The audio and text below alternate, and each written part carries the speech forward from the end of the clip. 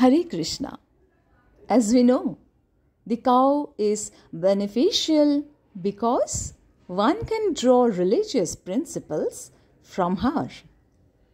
She was now rendered poor and cuffless. Her legs were being beaten by a Sudra. There were tears in her eyes, and she was distressed and weak. She was hankering after some grass in the field. Chapter 17, Bhagavatam says, Bhagavatam talks about the protection of cows.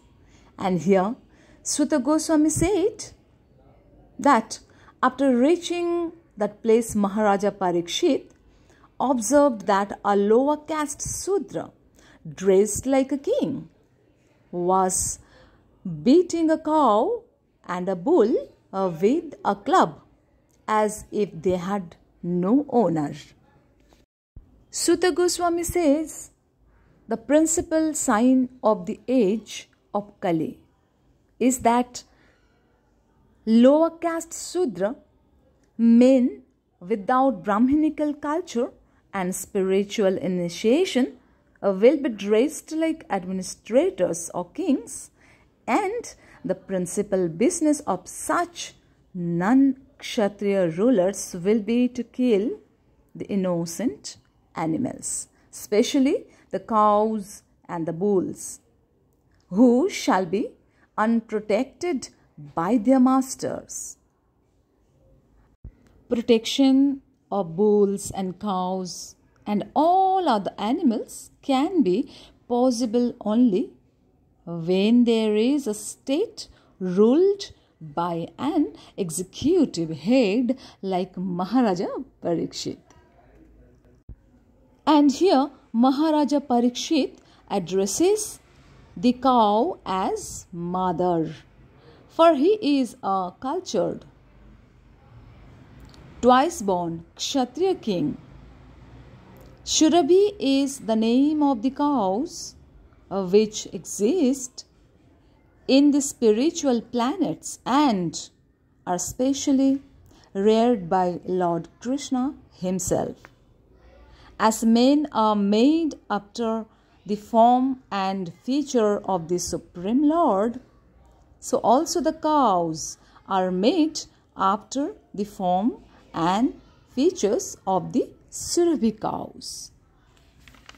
In the spiritual kingdom, in the material world, the human society gives all protections to the human being, but there is no law to protect the descendants of Surabhi, who can give all protection to men by supplying the miracle food milk, but Maharaja Parikshit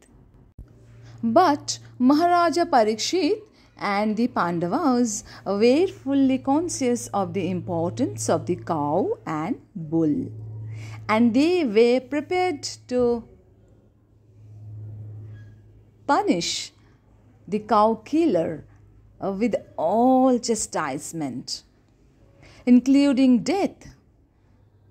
There has sometimes been agitation for the protection of the cow, but for want to pious executive heads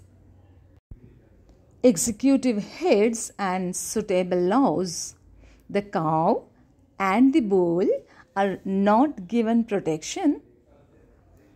The human society should recognize the importance of the cow and the bull and thus give all protection to these important animals, following in the footsteps of Maharaja Parikshit. For protecting the cows and Brahminical culture, the Lord, who is very kind to the cow and the Brahmanas, will be pleased with us and will bestow upon us real peace.